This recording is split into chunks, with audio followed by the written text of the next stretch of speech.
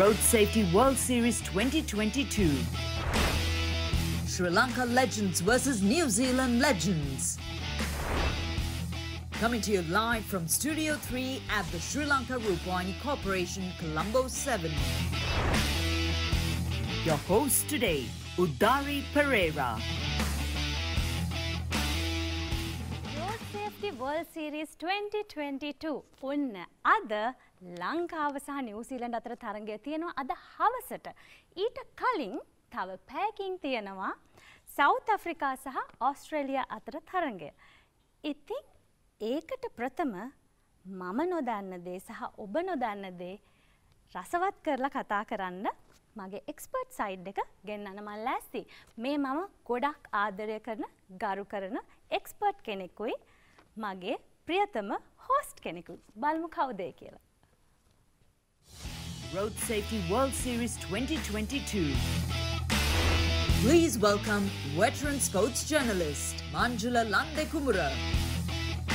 Please welcome expert cricket analyst, right-arm fast bowler and former Sri Lankan national fast bowling coach Anusha Samaranayaka. ආයුබෝව වේවා. අයිබෝවන්. Welcome. මේ හරි පරිස්සමෙන් මෙහා ඉන්න දවසට අපි එන්නේ. මොකද අපි මේ ආයතනය ඇතුළට විතරක් කුඩයක් නොගෙනෙන තත්ත්වයට වැඩි වුණොත් ඇති. ඔව්. ඕගොල්ලෝ මට පට බැඳිච්ච වැහි කුමාරී නාමය මේ දවස්වල ඉතාමත් ජනප්‍රියයි කියලා මම කියන්න ඕනේ. ඉතින් මේ අපි ඒකින්ද අද තහනම් වචනය මගේ පැත්තෙන් වැස්ස. අයියගේ පැත්තෙන් මොකද්ද? හොරණ. වැස්ස සහ හොරණ කතා කරොත් මං ගානේ ඔයාට ඔය දෙන්නට ප්ලේන්ටි හම්බෙනවා. ඔයා කතා කරොත් ඔයා ගානේ අපි දෙන්නට ප්ලේන්ටි හරි කිරිතේ. මම ප්‍රොෆෙෂනල් අනිවාර්යයෙන් very very professional. අපි කිරිතේ එකක් දෙමු. කිරිතේ එකක් දෙනවා. හරි. ඒ ඔක්කොටම කලින් අයියා මොකද හිතෙන්නේ දැන් ලංකාව පොසිෂන් වෙලා තියෙන තැනත් එක්ක මොකද පොයින්ට්ස් ටේබල් එකට දැන් මේ වැස්ස නිසා රටවල් ගොඩකට පොයින්ට්ස් ඇඩ් වුණා.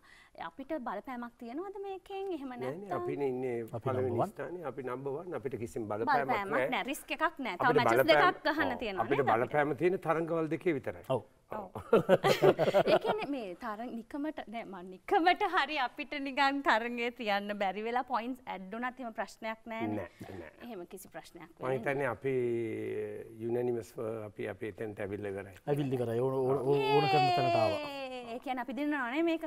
අනිවාර්යයෙන්ම අපි හිතන්නේ ගහපු හැම තරඟයක්ම ජයග්‍රහණය කළේ. මොකද ඉන්දියාවත් වෙස්ට් ඉන්ඩීස් දෙකම වැස්සත් එක්ක නිවැරදි විදියට කරගන්න බැරි වුණා. ඒකේ වාසියක් තියෙනවා. අපි මම හිතන්නේ කරපු මැචස් ටික හොඳට කරා අනුෂයියා. ඒත් එක්කම මේ ප්‍රශ්නයක් නැතුව අද තරඟයේ දුනත් හැම කෙනෙකුටම අවස්ථාව දෙන විදියට වැඩේ හරි ගස්ස ගන්න පුළුවන් වාතාවරණයට ඇවිල්ලා තියෙනවා. අපි ක්‍රීඩා කරන විලාසය දිහා බැලුවමත් අපි ගිය හැම ක්‍රීඩකයෙකුටම අවස්ථාවක් දෙනවා. ඒ අවස්ථාව දෙන හැම ක්‍රීඩකයෙක්ම එකෙන් ප්‍රයෝජන ගන්නවා. අපි තරඟාවලියේ උඩ ඉන්න පළවෙනි හේතුව ඒකයි. අපේ පුරෝගාමින් නිකම් පුරෝගාමින් නෙමෙයි. නෑ. වයසට ගියාට එක්ස්පීරියන්ස් එක අතින් තාමත් පුරෝගාමින් කියලා අපි මුළු ලෝකෙටම ඔප්පු කරනවා නේ තාම. අනිවාර්යයෙන්ම. අපේ ලෙජන්ඩ්ස්ලා ඇත්තටම මට හිතෙනවා මේකට මංජුල පොඩි රහසක් තියෙනව නේද? අපි ලෙජන්ඩ්ස්ලා ටිකක් වයසින් අඩු ලෙජන්ඩ්ස්ලා නේද ඉන්නේ? ඔව් ටිකක් අපි අන්තිම කාලෙදී අර සමු ගැනීම ඉක්මන් කරපු අයවත් මේ පාර කැඳව ගත්තා. ඔව්. ඒ එතන පොඩි වාසියක් තියෙන අපිට. සනත් ජයසූරිය ඉන්නවා, චමින්ද වාසි ඉන්නවා. එහෙම නම් ටික තියෙනවා. හැබැයි ඒ අතරේ ඉසුරු උදානලා චතුරංගලා උපුල් තරංගලා මේ ඩිල්ෂාන් මුණවීරලා මෙහෙම මම හිතන්නේ ටිකක් අපි උපක්‍රමශීලී වුණා මේ පාර ලෙජන්ඩ්ස් ටීම් එක. මොකක් හරි ප්ලෑන් එකක් තියෙන්නේ නැති ලෙජන්ඩ්ස් එකට යන්න නම් රිටයර් වෙන්න ඕනේ early කියලා. එහෙම රිටයර් වෙලා මම හිතනවා අපි young legends ලා වගේ අපි ඉස්සරහට ඉන්නවා වගේ මට පේනවා. කියන්න බෑ අපේ අයගේ නේද උපාය මොකද මේගොල්ලෝ සෑහෙන සැලසුම් කරලා පුහුණු වීම කරා. කෝල්ස් ක්‍රීඩාංගණය බුක් කරගෙන මේ තරඟාවලිය දිනන්නම තමයි අපේ කණ්ඩායම එකට එකතු වුණේ. ඔව් මේකේ තියෙන විශේෂත්වය අපේ කණ්ඩායමේ ඉන්න භාගයක් තාමත් ෆස්ට් ක්ලාස් ක්‍රිකට් ගහනවා. කණ්ඩායමෙන් අඩුම ගානේ 4 දෙනෙක් විතර. ෆස්ට් ක්ලාස් ක්‍රිකට් කියන්නේ ටෙස්ට් ඒ කියන්නේ ජාත්‍යන්තර තරඟ වලට පස්සේ තියෙන කම්පිටිටිව්ම තරඟාවලිය. ඉතින් එහෙම ක්‍රීඩා කරන ලෙජන්ඩ්ස්ලා ඉන්නේ වැඩිම අපිට. ඔව්. නම් වශයෙන් ගත්තහම ඉන්දිය කණ්ඩායමේ නම් ගොඩක් තියෙනවා. හොඳයි. ඕස්ට්‍රේලියාවෙත් තියෙනවා. ඕස්ට්‍රේලියාවෙත් ඉන්නවා. හැබැයි නම් කොච්චර තිබ්බත් අපි නම් ඊට ඉදිරියෙන් ඉන්නවා. ඊට හේතුව තමයි අපේ ලෙජන්ඩ්ලා තාම ෆස්ට් ක්ලාස් ක්‍රිකට් ගන්න. ඒක නිසා මේ ඔක්කොමත් එක්ක චිට් චැට් එකට ගෙන්නමුද 3 කට්ටුවක් අද. වෙනදට දෙන්නනේ ගෙන්නුවේ. අද මං හිතුවා වෙනසකටත් එක්ක 3 දෙනෙක්ව ගෙන්නන්න. මොකද හිතන්නේ? නෑ මෙතෙක් කල් අපි ගෙන්නුවේ නිකන් සිනහව උපදවන ඒ වගේ අයනේ අපි ගෙන්නුවද ටිකක් උගත් අය ටිකක්. උගත් අයට සිනහවත් උපදවන්න පුළුවන් වුණාම ඒක මාර ප්ලස් පොයින්ට් එකක් නේද? ඔව් අපි මේ පාර හිනාස්සනායනේ ඉංජිනේරු හොරනින් නෙවෙයි නේද? නෑ හොරන ළඟ හැබැයි මේක පිළියන්දල. හරි අපි බලමු ඒ 3 කට්ටුව කවුද කියලා. Road Safety World Series 2022. Today, your guests, Siril Aiya and team.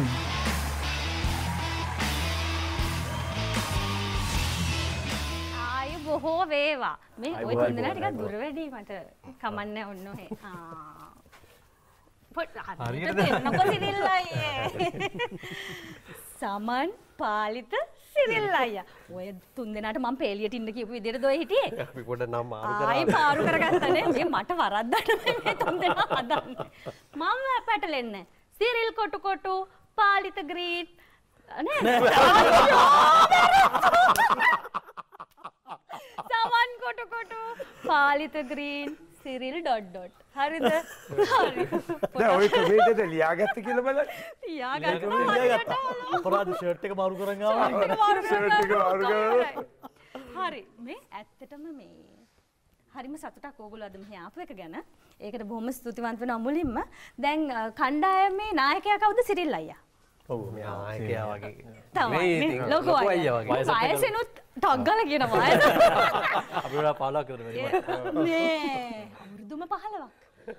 Cyril අයියා කියන්නකෝ මේ මොකක්ද ආරම්භය ටීම් එකේ කොහොමද සෙට් උනේ කට්ටිය?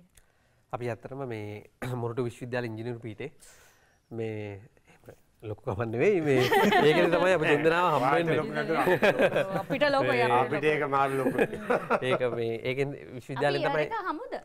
මම මෙයාලට වඩා අවුරුදු 3ක් වැඩිම. ඒ කියන්නේ මම 2008 A level මෙයාලා 2011 නේ. මම 2012. 12 11.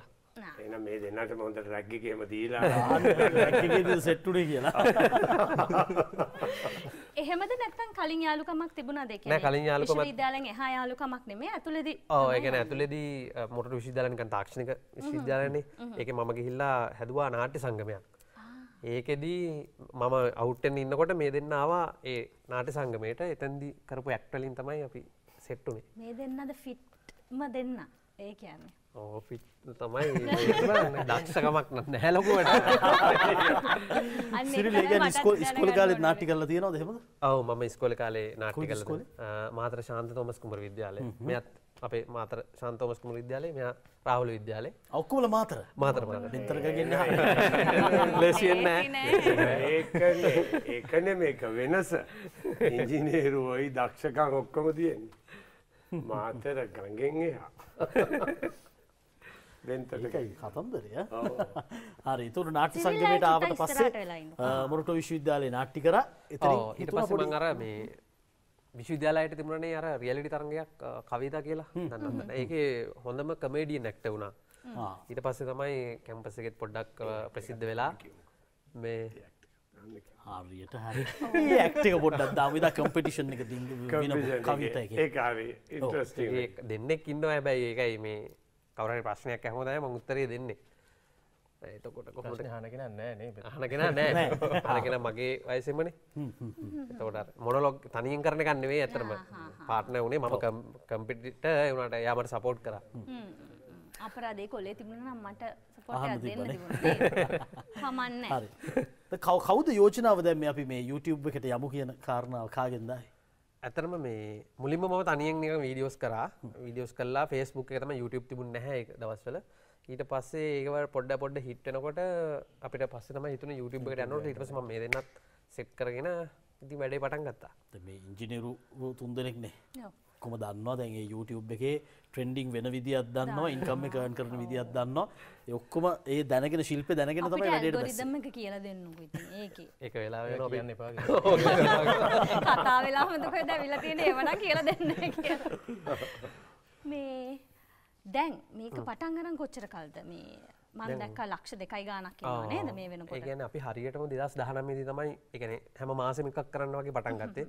නැත්තම් ඔය අවුරුද්දට මේකයි එහෙම තමයි තිබුණේ 2019 ඉඳලා තමයි අපි හරියටම වීඩියෝස් කරන්න වගේ පටන් ගත්තේ. සාමාන්‍ය මාසයකට සැරයක්ද වීඩියෝ එකක් දාන්නේ කොහොමද? ගොඩක් වෙලාවට මාසයකට දෙකක් වගේ try කරනවා. සමහර මාසෙල එකක් තමයි වැටෙන්නේ. ඉතින් අපි ජොබ් කරන හින්දා අපිට weekends තමයි ගොඩක් free වෙන්නේ. ජොබ් එක ගැන කියපු ඒවා අපි නොකියමු පව් එක්කෙනෙක්ට මඩක් ගියා ඒ වෙලාවට. මේ දැන් අපි මොකද හිතන්නේ අයියට ප්‍රශ්න තියෙනවද මේගොල්ලන්ගෙන් අහන්න? නෑ ඇත්තටම ප්‍රශ්නයක් නෑ.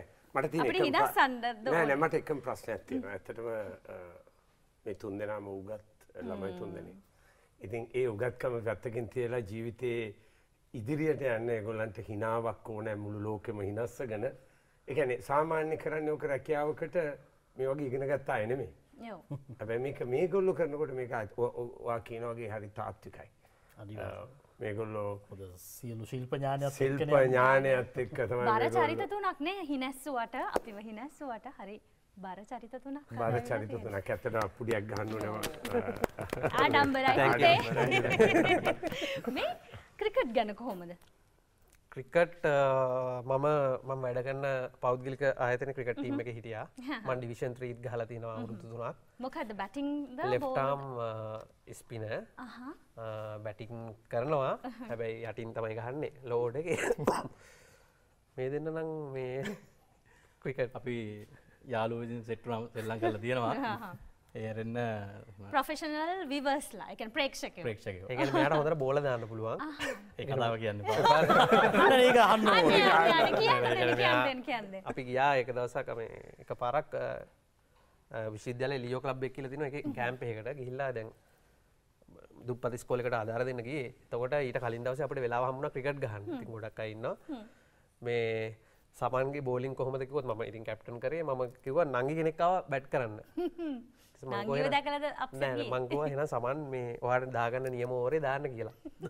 මොකද එයාගේ බෝලිං මෙච්චර හොඳයි. සමන්ගේ. මෙයා ඉතින් දුවලාවිල මෙහෙම දැම්ම බෝලයක්. නංගි ගහලා හෙමින් ගිහිල්ලා වැටිලා මෙහෙම ගියා.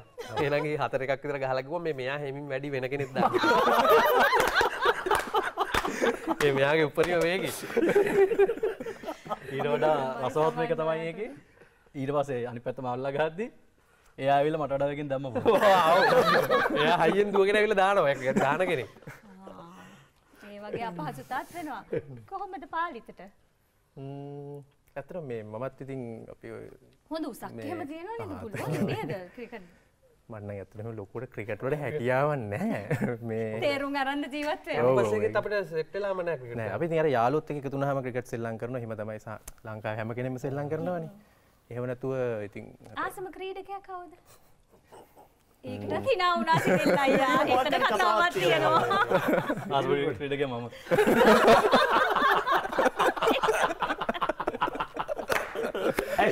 ඇයි සිරිල් අකමැති. නෑ මෙයාට කැමති. ඔව් ඒක තමයි. ඒ කියන්නේ මෙයා ගොඩාක් ක්‍රිකට් ගැන දන්නවා. ඒ නම් 3-4යි දන්නේ. ඒ අතර ඒ කියන්නේ මැච් බලන්නේ නැද්ද? නෑ බලනවා. ඒ උනට නම් අමතක වෙනවද? දැනීමක් නෑ කවුද ගහන්නේ මොකක්ද කියලා. බෝල දානවා ඔය ගහනවා. එයා බලනවා ඇවිල්ලා. බල්ලා දින්න කියලා යනවා කවුද මොන ටීම් ඉස්සරම අපුඩි ගහනවා. ඔව් ඉස්සරම දැක්කනේ අපේ ප්‍රේක්ෂකයෝ කොච්චර ප්‍රේක්ෂකයෝ දරනවා හරි ස්වීට් අනේ. නෑ ඒක හොඳම කතාව සිරිල් කියන්නේ දින්න කියලා යනවලු. හැබැයි අර කවුද කියලා ඕනේ නෑ. එතකොට එයා හැමදාම සතුටින් ඉන්න මොනුස්සේ. පාලිත නේද සිරිල්? ක්‍රීඩාව තමයි වැදගත්. සහභාගී වීම ඒ බලන්න සහභාගී වීම තමයි වැදගත්. සිරිල් අයියා කවුද ආසම ක්‍රීඩකයා? මගේ ආසම මම මේ වගේ බෝල් කරන්න ඕනේ left arm spinner කෙනෙක් වෙන්න ඕනේ එහෙම තිබුණාද? නෑ එහෙම මම ඇත්තටම මුල් කාලේ සයි තමයි දැම්මේ. ඊට පස්සේ ටික කාලෙකින් තමයි අත හදාගත්තේ. ඊට පස්සේ මම දානකොට මෙහෙම රවුන්ඩ් ආම් එකක් එන්නේ. ඒක නිසා බෝලේ ටර්න් වෙන්නේ නැහැ ගොඩක් වෙලාවට. මිනි ඒ කියන්නේ බැට්මන් හිතන්නේ මම දාන්නේ ටර්න් වෙන්න කියලා. ටර්න් වෙන්නේ කෙලින් ගිහලා කකුලේ වදින ඉන්න ගොඩක් වෙලාවට විකට් එනවා මට. ඒක තමයි ඒකත් එක දක්ෂකම. ඒක තමයි පෙන්නනවා කැපෙනවා කියලා. කැපෙනවා කියලා අනිත් පැත්තට දාලා පැනලා දානවා. ඒ වුණාට කැපෙන්නේ නැහැ කෙලින්ම ගිහලා කකුලේ වදින්න. ඒ කියන්නේ ටීම් එකෙන් හිතන්නේ මෙයා එහෙම හිතලා දාන්න කියලා. එච්චරේ පුළුවන්. ඕරන්නේ කරකවලා මෙහෙ දාලා ඒත් කෙලින්නේ ආවේ. ඒ කියන්නේ දැන් මෙයා කියනවා මේ කීපර් දන්නේ නැහැ නේ මම නේ දන්නේ බෝල හයම කෙලින් යන්නේ කියලා. මම try කරාට සමහරවිට මෙට්න එකනේ අපි ගොඩක් ඩිවිෂන් 3 ගහන්නේ මේ එතකොට සමහර වෙලාවට කැපෙන එකක් දෙයක් ඔය යටක් ගලක් එහෙම තිබුණා ෂේප් එක කැපෙනවා. එතකොට කීපර් කියනවා කෙලින් දාන්න කෙලින් මම කොහොමද දාන්නේ කෙලින්. ආම්බෝල් එක දාන්න කියනවා. මම දාන විදිය තමයි ඒ. කොහොමද? කැමතිම ඔව් ක්‍රීඩක. මම දැන් ටීම් එක නම් කැමතිම බානුක රාජපක්ෂ. රැල්ලට නෑ යා කියන්නේ එළියට කාලේ අපි තමයි පෙනී සිටියේ ඇත්තටම. ආ එහෙනම් ටීම් එකේ පෙරුණ නැතුණා අපි ගෙදර ඉඳන් පෙනී සිටියා. ඊට මෙයා අපිට ඕනමයි කියලා. මේ නැත්තම් සනත් ජයසූරිය තමයි මගේ කැමතිම ක්‍රීඩක. ඒ මාතර නිසා. මේ සීරීස් එකේ මාතර නිසාද කියලා හුවා. නෑ මාතර නිසා තමයි මේ නේද එයාට කවුරුත් කැමති නෑ all time favorite. all time favorite Sanath. මතකයක් තියෙනවද? ඒ කියන්නේ හම්බෙලා තියෙනවද මාතරදී ගිහිල්ලා හම්බෙලා තියෙනවද? නෑ කතා බහ කරලා නැහැ දැකලා එහෙම තියෙනවා. මාතකෙ ඉතින් බැටින් තමයි. මේ සීරීස් එකේ ඇත්තටම මේ සනත් අය ගැන නිතරම වැඩියෙන් කතා වුණා. මම හිතන්නේ අපේ ලෙජන්ඩ් කෙනෙක් විදියට තාම අපේ ලංකාවේ නම ඉහළටම තියන්න පුළුවන් ලෙජන්ඩ් කෙනෙක් කියලා නේද? අද මොන වගේ අද අවස්ථාව තියෙනවා අපිට නේ. මගේ ජීවිතේ දැක්ක ඇත්තටම දක්ෂම පිටිකරුවෙක්. ඔහු ක්‍රීඩා කරන සමහර පහරවල් අපි මම යන්න ඉස්සෙල්ලා පොඩ්ඩක් යත් එක පුහුණු වීම වලදී මම මේ තරඟාවලිය නෙමෙයි ඊට ඉස්සෙල්ලා තරඟාවලියේදී මම ගොඩක් යත් එක පුහුණු වීම වලට ගියාම සමහර පහරවල් අපි මේ තරුණ ක්‍රීඩකයන්ට බොහොම අමාරුවෙන් කියා දෙන්න හදනවා. හැබැයි ඒ හදන්නේ අපි උදාරි පළවෙනි දේ තමයි දැන් අපි මේ 20 තරඟයකදී දිනන්න නම් පිටිකරුවෙක් මේ ඩොට් බෝල් අඩු කරන්න එපා. එක ගහන්න ඕනේ, හතර ගහන්න ඕනේ, හය ගහන්න ඕනේ. ඒ අතාරින්න බෑනේ. ඉතින් සනත්ගේ තියෙන විශේෂත්වය ඒ අඩුම බෝල ගානකට 50 100 ගහන එකනේ. ඉතින් එයාගේ සමහර පාරවල් මම අහනවා. මම බෝල විසි කරලා එයා බෝලේ ගහනකොට අහනවා සනත් මේක කවුරු හරි කියා දුන්නද? නෑ අනුෂේ නෑ. මට ඉතින් එතෙන්ට වැටෙනවම උතනින් ගියොත් හතරක් තියෙනවා කියලා දන්නවා.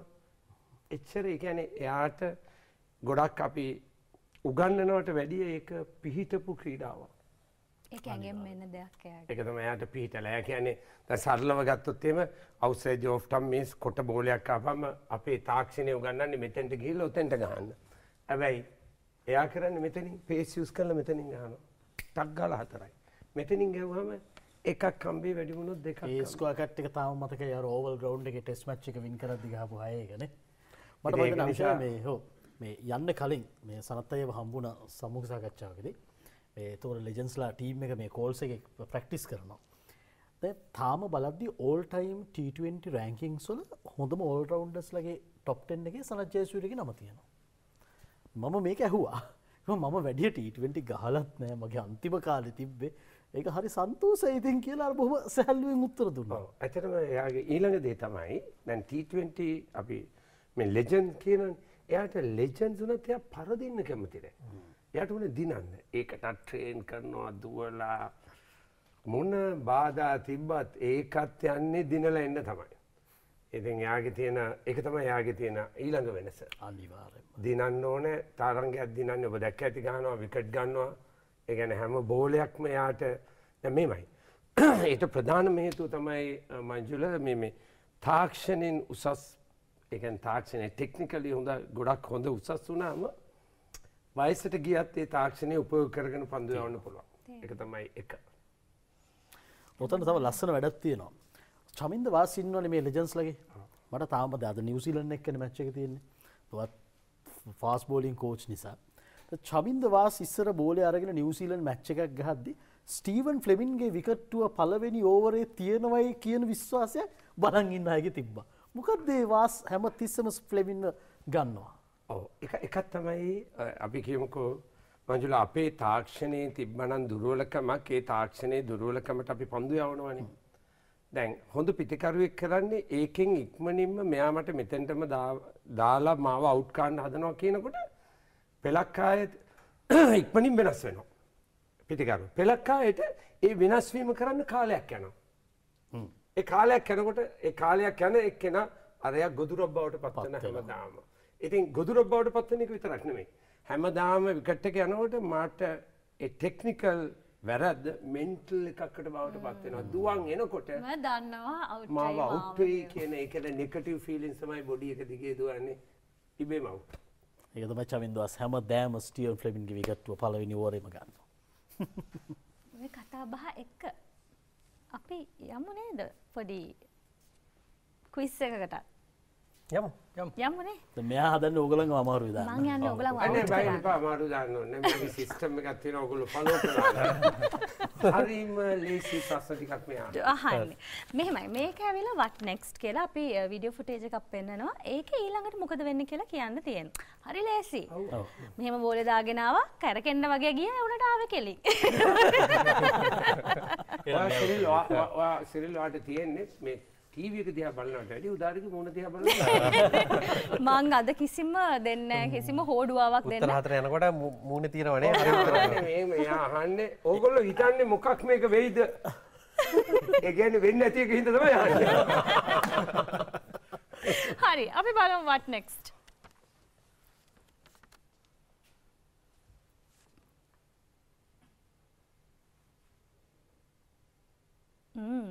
මොකක් වෙයිද? පන්දුවට පහර දුන්නා පිටිකරුවන් මාරු වෙනවා වගේ. ඕගොල්ලෝ මොකද හිතන්නේ?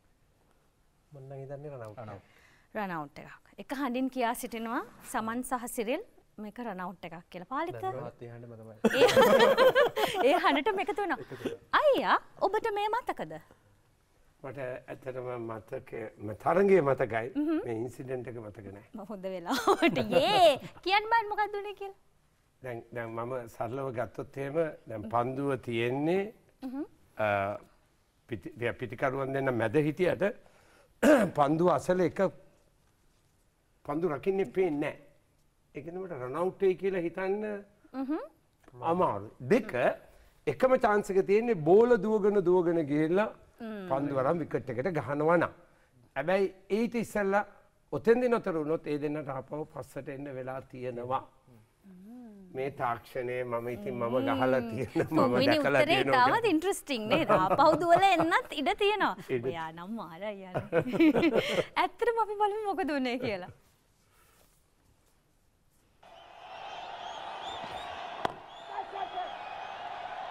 That's an excellent single. මොකද උනේ නේද? මම කිව්ව රන් අවුට් වෙන්න විදියක් නැහැ කියන එක තමයි කිව්වේ. එක්ක ආපහු වෙන්න පුළුවන්. මොකද ෆීල්ඩ් කෙනෙක් පන්දුව නතර වෙච්ච තැනක ස්ක්‍රීන් එකේ පේන්නේ නැහැ. ඉතින් එහෙනම් රන් අවුට් වෙන්න විදියක් නැහැ. එහෙනම් තියෙන බෝල දුවලා අරන් ගහන්න ඒකේ chance එක කාලය.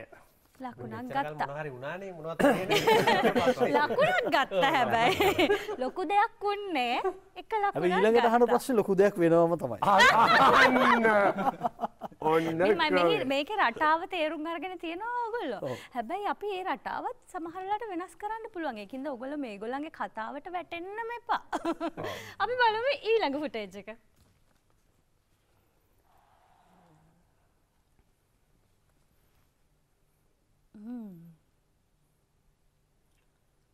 නෙක් ස්ටම්පින් එළිය වගේ පිච්චෙන්නේ එල්බි කරලා යන්න විදියක් නැත. මොකක් වෙයි වගේද? සිරිල්ද තියෙන. සිරිල් එහෙම නේද? නෙක් ස්ටම්ප් එකක් වෙයිද කියලා කියන්නේ. LB එකක් නම් යන්නේ නැහැ කියලා කිව්වේ එකක් යන්නේ නැහැ කියලා. නෑ කියලා කියනවා. සිරිල් ඒක තාක්ෂණික. ආයි පාරක් බලන්න ඕනේද? ආයි බලමු. ආයි තව එක පාරක් අපි බලමු. සමන් මොකද නිකන් කට නලියනවනේ මොකක් හරි කියන්නකෝ. සමන් ඔයා සිරිල්ගේ දැනුම ගැන එකක් නෙක් ස්ටම්පින් එළිය තියෙන්නේ. මොකක් වෙයිද? ඩොට් බෝල් එකක් වෙයිනේ. මොකක් වෙයිද? ඒ කියන්නේ ගන්න වෙන්නේ කට්ටයකට යන්න බෑ ඉච්චර. කවුද බැස්ම? ගුණතිලක. ගුණතිලක. දානුෂ්කනේ කොහොමත් කට් වැඩි ගන්න මෙහෙට ගහ. මං කියන්න මිස් වෙයි කියලා. බෝලේද ඩොට් කීපර් ඩොට් බෝල්. නෑ ඉතින් දැන් අපි කිව්වනේ පළවෙනි එක ලකුණක් ගත්ත දෙවෙනි එක ගන්න නැහැ. මොකක් නෑ. පාලිත මොකද නිකන් හිතන්නේ නිකන්. මේ පාලිත. මම හිතන්නේද? මං හිතන්නේ එක රන් එකක් තියෙනවා. ඒකෙත් එක රන් එකක් තියෙයි. 3 දෙනා 3ක් කියමු එකෙක් හරියයිනේ නේද? අප්පා මේ 3 දෙනා කපටිම නෑ නේ 3 දෙනා 3ක් කියමු. ඒතකොට එකක් හරි හරියයිනේ. කියන්න බෑ. ඕ ඒකනේ. කියන්න බෑ. හිතන්නේ සිංගල් එකක් දෙකක් කියන්න බෑනේ. බැට් එක කීපර් ඩොට් එක ගන්න බැට් එකේ වැදලා මේ ස්ක්වයර් ලෙග් එකට වගේ සිංගල් එකක්. නිකක් යනවා සිංගල් එකක්. අයියා. ඒ කකුල තියෙන විදිහට නම් බැට් එකේ වදින්න ටිකක් chance එක අඩුයි කියලා මට හිතෙනවා. එළියට යයි කියලා කැප්ටන්. නෑ කකුල මෙහෙමනේ තියෙන්නේ බැට් එක හරහට ගේන්න වෙලා නෑ. තිබ්බත් ඉන්සයිඩ් එජ් එකක් හරි. එකක් යන එක මම දන්නවා හැබැයි ලොකු පාරක් ගහන්න අමාරුයි. අමාරුයි. මේ මට හිතෙනවා වයිට් පන්දුවක් කියලා. වයිට් පන්දුවක්. නෑ වයිට් වෙන්න බෑ. කකුල කෙලින් එන්න පන්දුව. හරි ඉන්ට්‍රස්ටිං අද පස් දෙනා උත්තර පහක් දුන්නේ. වෙනසක් වෙන්න ඕනේ. ඔව් වෙනසක්. හොඳ වෙනසකට බලමු අපි මොකද්ද ඇත්තටම උනේ කියලා.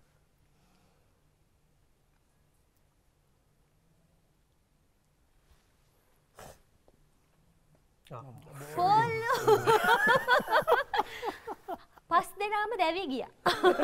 ඒක තමයි ඇත්තටම උනේ. ඊටම සතුටුයි මට මේ අවස්ථාවේදී ඇත්තටම කියනවා. උත්තර පහක් දීලත් පරිදිනවා කියන්නේ නේ මට කිව්වේ කොහොමද උදාරි කියන්නේ. මේ අඹ මල්ලා නෑ ඒක අර සිල් රෝල් කරා වගේ වැඩක් උනේ. පළවෙනියෙන් එකක් ගත්තා දැන් මොකොත් වෙන්නේ නෑ. නෑ ඒ කකුල එහෙම තිබ්බ විදියට මං කිව්වේ බැට් එකේ වැදින්න chance එක අඩුයි. මං හිතුවේ කකුලේ හරි වැදි කියලා මොකද බෝලේ ලයින් එක තිබ්බේ කකුලේ. ඉතින් හැබැයි ඒක ඩ්‍රිෆ්ට් වෙලා මේ පැත්තට වැදිලා ඒ වගේ මැජික් බෝල ගැන අපිට හොඳට කියන්න බෑ නේද? ඒ ගුණතිලක කියන්න බෑ. ඔව්. ඒක ගුණතිලකටවත් කියන්න බෑ. බෝල කියනවා නම් බෝලට කියන්නත් බෑ. හරියට සිරිල් බෝල් කරා වගේ අර කැමරාවේ බෝල කෙනෙක්. මේ සිරිල් හොඳ කතාවක් කිව්වා. අපි කොහොමද කියන්නේ ගුණතිලකටවත් ඒක කියාගන්න බෑ. කියව ගන්න බෑ. බෝලටත් බෑ කිව්වා කියන්න. හරි ඔන්න ඔහොම තමයි ඒක උනේ. දැවි ගියා ගුණතිලක. අපි තව ප්‍රශ්නයක් අහමුද? ඔයා ප්‍රශ්නවලමනේ ඉන්නේ නැතුව නැතුව ඔයා අපි දන්නවා උදාරි ප්‍රශ්නයක් කියලා. මං නැතුව මේ ප්‍රෝග්‍රෑම් එකටත් ප්‍රශ්නයක් නෑ. ඒකනේ නේ මං අහනවා අයියාගෙන් ප්‍රශ්නයක්. හැමදාම මේගොල්ලන්ගෙමනේ මම ප්‍රශ්න අහන්නේ. මං හිතුවා අයියාගෙන් අහන්න හොඳ ප්‍රශ්නයක්. මට කියන්න දැන් සාමාන්‍යයෙන් අපි එනවනේ ක්‍රිකට් ක්‍රීඩාව කරගෙන එනකොට දැන් සාමාන්‍යයෙන් ටික කාලයක් එනකොට අපිට තේරෙනවා අපේ ස්කිල්ස් වැඩි වෙලා අපි දැන් මට්ටමකට එනවා කියලා ස්කිල්ස් අතින්. එතකොට ඕනම ක්‍රීඩකෙක් ඩයට් එක ගැන හිතනවනේ. එතකොට මේ ස්කිල්ස් එක්ක ඩයට් එක මොන වගේද බලපාන්නේ පර්ෆෝමන්ස් වලට? ඒ කියන්නේ කාබ්ස්, ප්‍රෝටීන්, එතකොට තියෙනවානේ අපේ ෆැට්ස්. ඒවා ඔක්කොම බලපානවනේ ඇත්තටම මේ ප්‍රොෆෙෂනල් ක්‍රිකටර් කෙනෙක්ට. එහෙම සර්ටන් ඩයට් එකක් තියෙනවා දැන් නැත්නම් ඒ ඩයට් එක බොඩි ටයිප් එකත් එක්ක වෙනස් වෙලා ඩයටිෂියන් කෙනෙක් එක්ක ඉන්ඩිවිජුවලි ප්ලෑන් වෙනවද?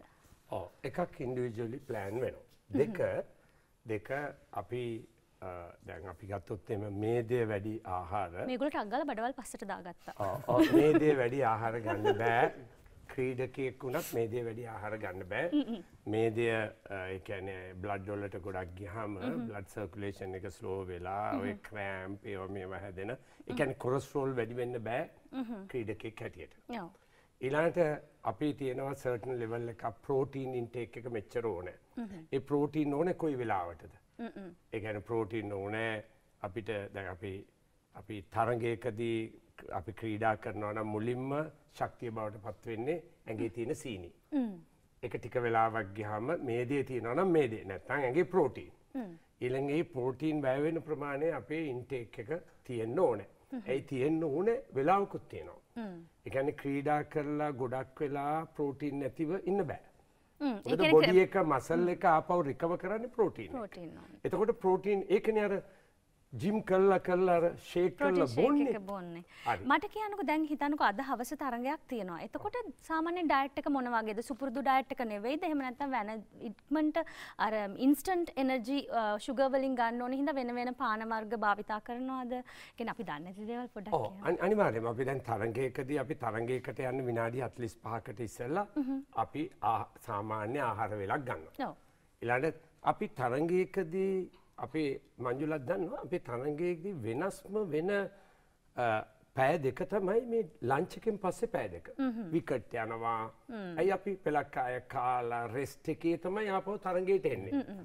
ගොඩක් ආපම දන්නවනේ ආහාර ජීර්ණය වෙන්න ලේ ඕනේ. එතෙන්ට ගියාම අනිත් තැන් වලට අඩුයි. එහෙම ප්‍රශ්න තියෙනවා ඔය ඒ සෙෂන් පොඩි ඇංගර් මේ රිලැක්ස් වෙන්න බලන ගතිය කම්මැලි වෙන්න ගතිය. ගොඩක් වෙලාවකදී පිටිකරුවෙක් නම් ගොඩක් කෑම ගන්නෑ. ඉතින් කරන්නේ හරි ඉක්මනින් ඩයිජෙස්ට් වෙන ඉක්මනින් ඔය පළතුරු මොන හරි පොඩි කෑම වේලක් තමයි ගන්නෙ තරඟයේ දිගටම යනවනම්. හැබැයි තරඟයේ නිමා වෙනවනම් ලන්ච් එකේ අපි කෑමක් අරගෙන පැයක් විනාඩි 45ක් විතර ඉඳලානේ යන්නේ. එතකොට ආපහු අපි නැවත කෙටි කෑම වර්ග තමයි. ඉතින් ගොඩක් තියෙන්නේ ඕකේ ප්‍රධානම දේ තමයි කෑම වලට වැඩිය වතුර. වතුර කියන්නේ වතුර අපි සාමාන්‍ය මහන්සි වෙනකොට අපේ ඇඟෙන් පිට වෙන්නේ ලවණ ಜಾති. ඉතින් ලවණ ಜಾති වැඩිම තියෙන වතුර ಜಾතිය තමයි පොල් වතුර. ඊළඟට තියෙන්නේ තැඹිලි කුරුම්බ වතුර වල. ඔය අනිත් ආටිෆිෂල් වර්ග තමයි එකතු වෙන්නේ. අන්න. ඒවැ තමයි පොටෑසියම්, මැග්නීසියම් ඔය ඇඟෙන් ලවණ පිට වෙන ලුණු සමග පිට වෙන අනිත් ලවණ ಜಾති ගොඩක් තියෙන්නේ. ඒ කියන්නේ නැචරල් තියෙන පොල් වතුරේ තැඹිලි වතුර කුරුම්බ වතුර. ඉතින් පොඩි ළමයින්ටත් අපි කියා දෙන්න ඕනේ ඔය ගැටොරේ ඒව බොන්න. අපි ඒවට වැඩිය මං කියනවා වතුර බොන්න. අපේ රටේ මේ සුභා දහමෙන් තියෙන මේ කුරුම්බ ගෙඩියයි පොල් ගෙඩියයි තැඹිලි ගෙඩියයි බොන්න ඒක හොඳයි. ඔය අනිත් හැම එනර්ජයිසර් ඩ්‍රින්ක් එකකටම පාන වර්ගයකටම වඩා. තේරුණා නේද ළමයි? එහෙනම් දැන් හොඳ ළමයි තුන්දෙනා වගේ ඊළඟ ප්‍රශ්න වලට ලෑස්ති වෙන්න. මේ ප්‍රශ්නවල උත්තර හතරකුත් දෙනවා. MCQs තියෙන්නේ. එතකොට හරිම ලේසි. ඔයා 1 2 කියන්නේ මම 3 කියයි 4 මේ පාරිත්‍රිය බය වුණා වගේ. හොඳ ළමයි වගේ වෙන්න කියද්දි අත් දෙක මෙහෙම ගත්තා. මේ හරි. ඔන්න පළවෙනි ප්‍රශ්නය. ශ්‍රී ලංකාව සහ නවසීලන්තය අතර පැවති එක්දින තරඟවලදී ශ්‍රී ලංකාව වෙනුවෙන් වැඩිම ශතක ප්‍රමාණයක් ලබා ඇති පිතිකරු කවුද?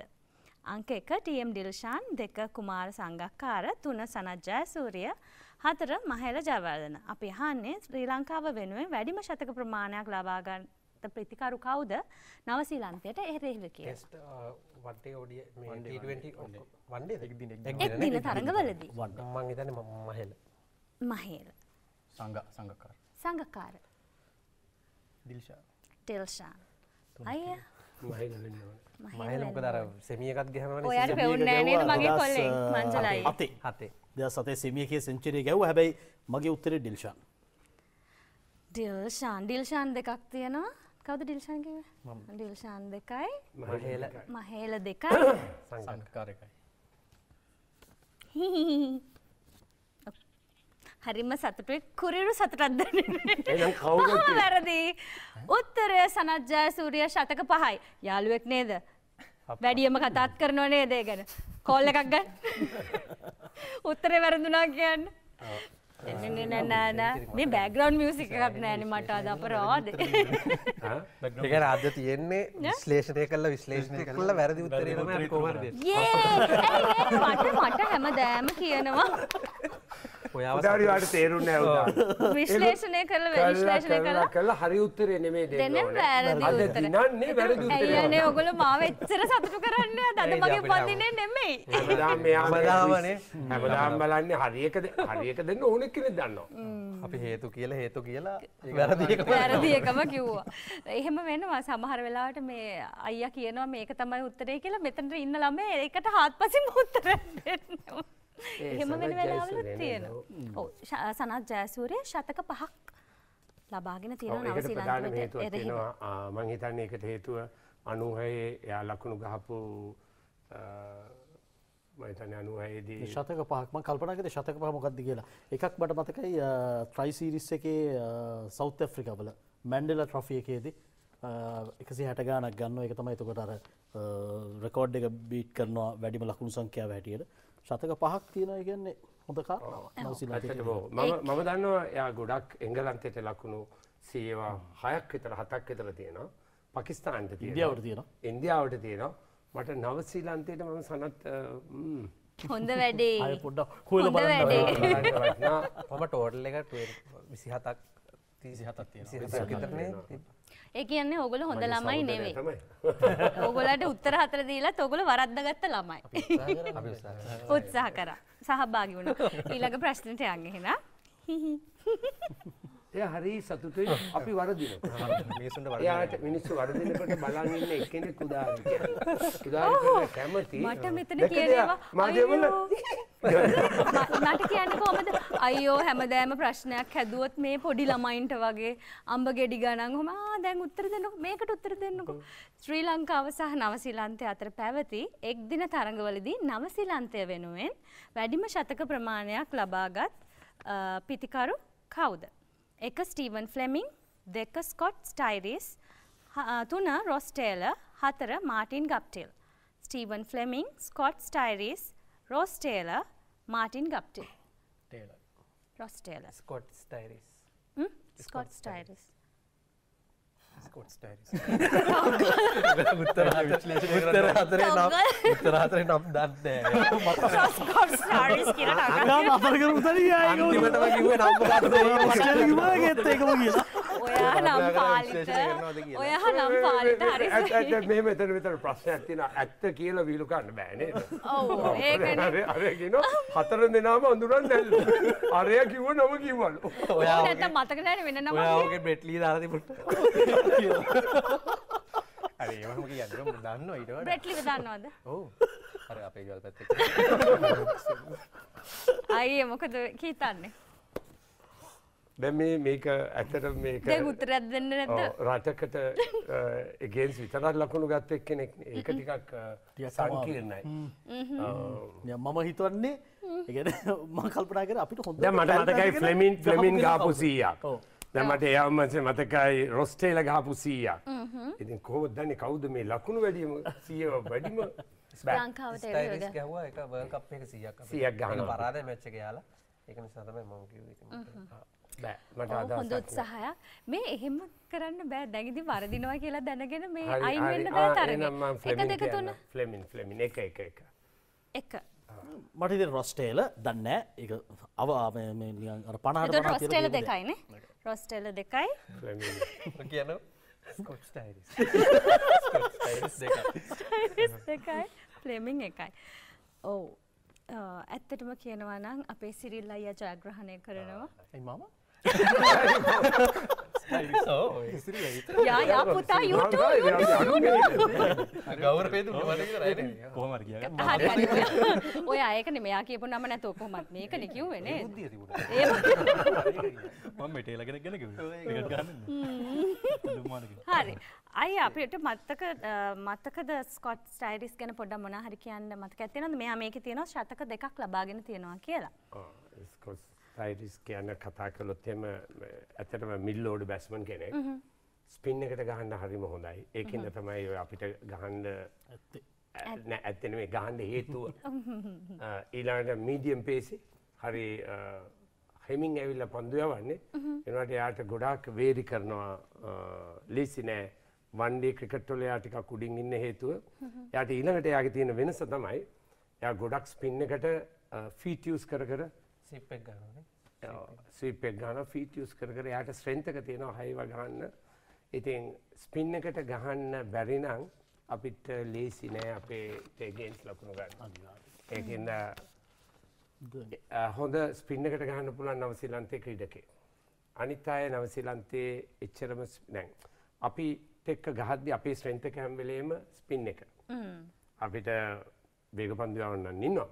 ඒත් අපි දැන් ඔය ආසියාතිකරේ ගහනවා නම් අපිට against ලකුණු ගන්න එක්කන හොඳට ස්පින් එකට ගහන්න පුළුවන් වෙන්න ඕනේ. ඉන්දියාවට එරෙහිත් එහෙමයි. ඉතින් ඉන්දියාවට අපිට බංග්ලාදේශයට ගහන එක්කනට ස්පින් එකට ගහන්න පුළුවන්. ඒකෙන් ඒ කියන්නේ කිසිම ප්‍රශ්නයක් නැතුව ස්කොට් ස්ටයිරිස් ස්පින් එකට ගහන්න දක්ෂ ක්‍රීඩකයෙක් කියලා තමයි මම දකින්නේ නවසීලන්තයේ ක්‍රීඩකයෙක්. මංජුලාට ඇඩ් කරන්න මොකක් හරි තියෙනවද? අපි නැත්තම් නෑ ඊළඟ ප්‍රශ්නයට යමු. අනුෂයෙන් අහන්න දෙයක් තියෙනවා මම ඒ ප්‍රශ්නේ අහලමු. ප්‍රශ්නේ අහලමු. ළමයි තුන් දෙනා ලෑස්තිද? හොඳ ළමයි. සාක්කු වලට අද්දාගෙන හරි. රිලැක්ස් එකේ ඉන්න. හරි. අවදාරි යන්න ඉස්සෙල්ලා හැබැයි මේගොල්ලන්ගේ අපි කොමඩි එකක් අහලා තමයි මේක නවත්තන්න ඕනේ. අනිවාර්යෙන්. ඒක කරන්න ඕනේ උදාරි. මොන ප්‍රශ්න ඇහුවත් මේ අන්තිමට කරපු වීඩියෝ එක මොකද්ද? අන්තිම කරපු වීඩියෝ එක ඔයගොල්ලෝ කරන්න ඕනේ අපිට විනාඩියක්. බෑ ඒක මොකද්ද? අර මම අන්තිමට බලපු එක මේ එක්කෙනෙක් එක්ක යනවා සර්ව හම්බෙන්න. මොකක්ද කොයි එකද? සර් කෙනෙක්ව හම්බෙන්න යන් කියලා හොඳ සර් කෙනෙක්. දැන්වත් අන්න ඒක. කුටි කන ඒව නම් බෑ. නෑ එහෙම නෙමෙයි. ඔය තුන්දෙනා මේ දැන් ස්ටේජ් පර්ෆෝමන්ස් වලදී පොඩි විනාඩි දෙකේ තුනේ හිනස්සන ඒවා කරනවනේ නේද? අපිට ඒ වගේ හොඳ එකක් කරලා පෙන්නමු. හා මේ සහ මේ ඔය තුන්දෙනාම එකට ගිහලා මැච් බලපු ඒ කියන්නේ ලයිව් මැච් එකක් බලපු ඒ කියන්නේ ටීවී එකේ නෙමෙයි හිනා ගියා සිරිට අයියා. අපි ඒක කට්ටක් කාලා ගියේ පල්ලේ කැලේ ගියා. දලදා මාලිකාවට ගිහලා මල් පූජා කරලා. ඒ කියන්නේ මේක අපි දිනන්න කියලාද ටීම් එක දිනන්න කියලා. ඉන්දියාවත් එක්ක මැච් එක තිබුණේ. ඒ කොයි අවුරුද්දද? කොහොම හරි මේ අකිල දනංජයගේ යන්නේ හැම වෙලෙම විකට් පහක් ගත්ත එකක්. විකට් හා එකපාරට 100 අපි 219 දනංජය වෙඩින් එකෙන් පස්සේ ඇවිල්ලා ගහුවා. දනංජය එකපාරට කෝලි බෝල් දෙකෙන් අවුට් කරනවා. එහෙම විකට් පහක් ගියා. මේ මැච් එක පරදුනා. ධෝනි බුවනේශ්වර කුමාරු ගහලා. පණේ වදයක් ගැව්වා. මේ ඇයි අමාරුවෙන් ගියා? නෑ අපිට VIP ටිකට් තුනක් හම්බුණා. ඊට පස්සේ තමයි අපි ගියේ. ඒක නම් බලනවා කියලා. ඊට පස්සේ මැච් එකක් දිනාගෙන ආවම සතුටුයි. කෝච්චියද ගියේ? නෑ නෑ කායි ගියේ. ඊට පස්සේ මේ සින්දුවක් කියාගෙන නියමයි මේ එනකොට ගොඩක් නිදාගත්තා. මම තනියම ඩ්‍රයිව් කරන්න ආවේ. ඒ කියන්නේ මේ කවුරුත් ඇහැරගෙන හිටියේ නෑ පොඩ්ඩක් කතා බහ කරන්න. ගෙනල්ලා ඊට පස්සේ මේ දෙන්න ඇහැරවල තියලා මම නිදාගත්තා. කිලෝමීටර් එකකට මම අරන් ගියා.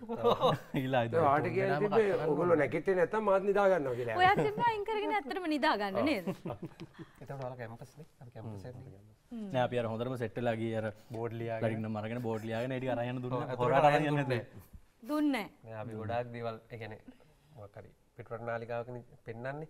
ඒතර ඒකට ලව් යූ වගේ එකක් තමයි ලියන් ගියේ. ඒතර ටීවී එකට ඇල්ලුම එයා බලලා පෙන්නනවනේ. ඔයගොල්ලෝ ඇටෙන්ෂන් එක ගන්න ප්ලෑන් කරන් ගිහිල්ලා තියෙන තුන්දෙනා කොහොමද?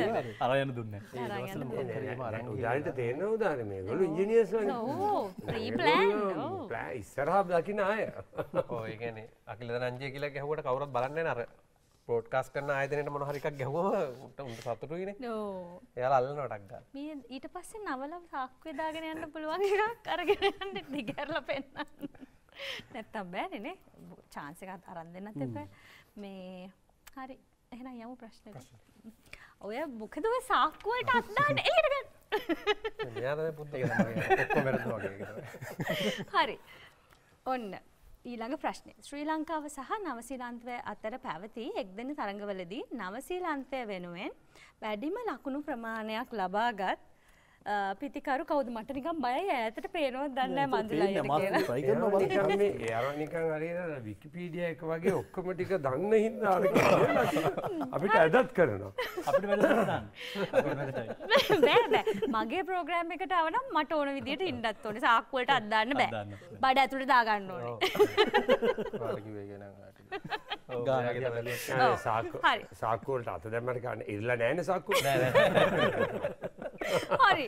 ඔන්න ශ්‍රී ලංකාව සහ නවසීලන්තය අතර පැවති එක්දින තරඟවලදී නවසීලන්තය වෙනුවෙන් වැඩිම ලකුණු ප්‍රමාණයක් ලබා ඇති පිතිකරු කවුද? අයියේ 1 ස්ටීවන් ෆ්ලෙමින්, 2 ස්කොට් ස්ටයිරිස් ඉන්නවා.